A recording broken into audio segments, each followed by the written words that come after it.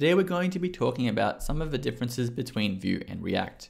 I'm not going to be talking about surface level differences, things like templates and JSX, but more some of the deeper philosophical differences between the two frameworks. To illustrate this, I have two components, one in React and one in Vue. Both of them do exactly the same thing. When you click on a button, it is going to increment a value and cause a re-render, updating the user interface. Let's go ahead and take a look at the two components and see how they are structured. On the left, you can see we have a React component. We're using a useState hook to create some count, and we're going to have two console logs. The first is going to be in the body of the component, and it's just going to say this is a log. The second is going to be an effect that is only logged when the count variable is changed. Finally, we have some HTML down here. On the right-hand side, we have a Vue component, which does exactly the same thing. We have a reactive count variable created with a ref. We're then going to go ahead and update it when you click on the button, and we have two console logs. The first is free hanging inside of the component body, and the second is wrapped inside of an effect, which is only going to be logged when count is changed. Let's go ahead and take a look at the application. You can see on the initial render, everything is exactly the same. Both of them log that console log in the body of the component, then the effect is going to be executed. If we go ahead and click on the button for React, we're going to see the same two console logs repeated. The first is going to be the component one, and the second is going to be the effect. This makes sense based on React's reactivity model. Everything is going to be re-rendered or re-executed every single time. So we're going to go ahead, execute the hooks, we're going to execute the console log, or technically we don't execute the hooks, but you can kind of think of it as if we do. We're going to get a new count every single time. Then we're going to go ahead, re-execute the console, and return this new updated state of the world containing the new count. If we head over to the Vue component, we can see this is a little bit different. Just going to go ahead and click this a bunch of times, and we're only getting one console log, and that's from the watch effect that's over here. This is very different because Vue's lifecycle is very different.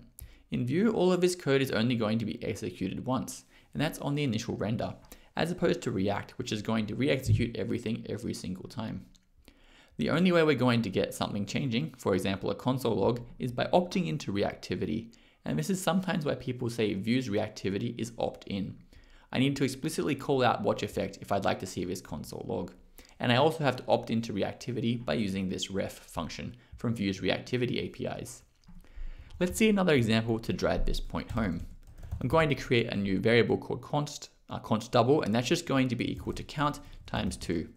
I'm not doing anything special here. I'm just going to go ahead and declare a JavaScript variable, and then we're going to go ahead and render it in React.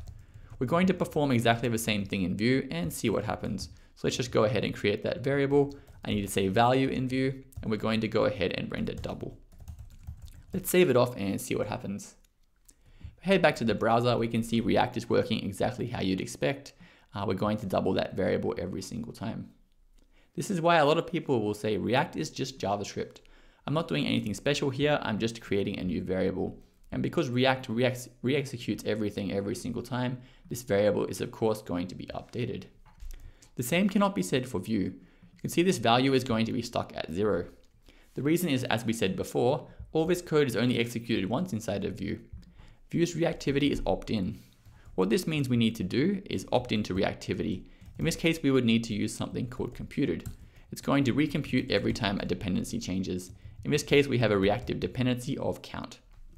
We save this one off and head back to the browser. We're now correctly opting into reactivity, and everything is working as you would expect. So that's why Vue is kind of more granular and why we say it is opt-in reactivity. You can kind of say React is opt-out of reactivity, and I'm going to show you what I mean by that in just a moment. What we're going to do is create a new variable called now. I'm going to go ahead and create a new value here called new date, and this is going to be to UTC string. It's going to give me the current date time. Finally, I'm going to go ahead and inline this variable, and this of course is going to update and show the current time every time the component is re-rendered. We're going to do the same thing in Vue, and as we established, this code up here is only executed once when the component is first mounted, so I'd like to put this inline in my template. Every time this re-renders, I'm going to see the last time it was re-rendered. Let's go ahead and save it off. We head back to the browser. This is of course going to work as expected. Both of these are going to show the timestamp, the last time the component was updated. Before we go any further, now is probably a good time to discuss the reactivity systems and take a bit of a step back and appreciate what we are looking at. We can see in React, we are not going to mutate variables ever. Everything is constant and there is no mutation whatsoever. If I'd like to change the state of the world, what I need to do is call a function and pass in the new state. In this case, I'm saying count is going to change and I'm passing in the new state, which is going to be count plus 1. The React is going to then recognize the world has changed in some form. It doesn't know exactly how the world's changed, but because it knows something has changed, it's just going to re-render everything and give me the new state of the world. This is in contrast to Vue. Vue is what we call mutative-based reaction or reactivity. You can see the way we change the state of the world in Vue is not by calling a function, but it's by actually reassigning the state of the world.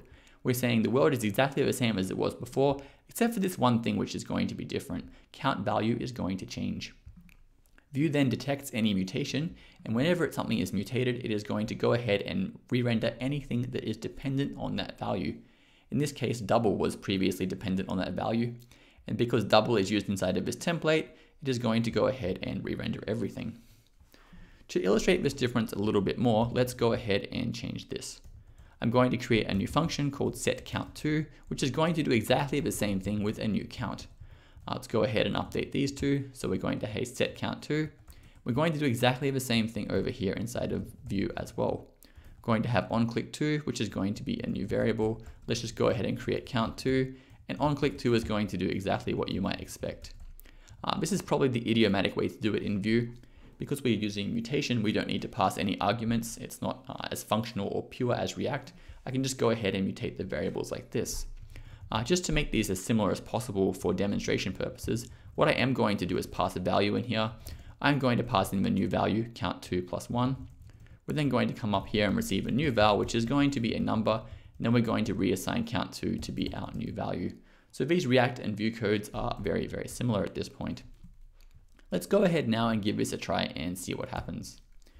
In the React example, you can see no matter what happens and wherever I click, we are going to re-render the component.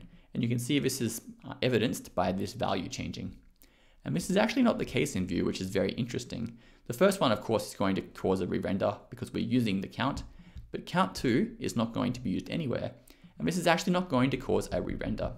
And this is one of the nice things about having an opt-in reactivity system, and about having a mutation-based reactivity system. You can see over here in Vue, we're mutating count2, but because Vue knows exactly what was mutated, and it also knows where count2 was used. In this case, count2 is actually not used anywhere. We're not rendering it, so there's no reason to re-render the DOM template. And for this reason, nothing is changed. It's not going to re-render anything, because it knows the dependency is not being used anywhere. The same cannot be said for React. Although we have count2 here, and it's not been rendered anywhere, React doesn't know that count2 was changed, but it's not used anywhere. It just knows that something was changed and we need to re-render everything. In this case, if we want to prevent this from re-rendering, what we would need to do is opt out of React's reactivity system. In contrast to Vue, where you opt into the reactivity system, in React, sometimes you need to opt out, especially if you have an expensive computation.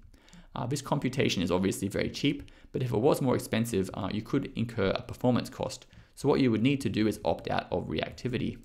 And the way you do this is kind of the opposite to Vue. What we need to do is say use memo. This is going to only update based on an array of dependencies that we pass in. In this case, I might just say count. In this case, now it's only going to change when count is changed. And if we did everything correctly, we should see the correct behavior this time around. Let's go ahead and give this one a try.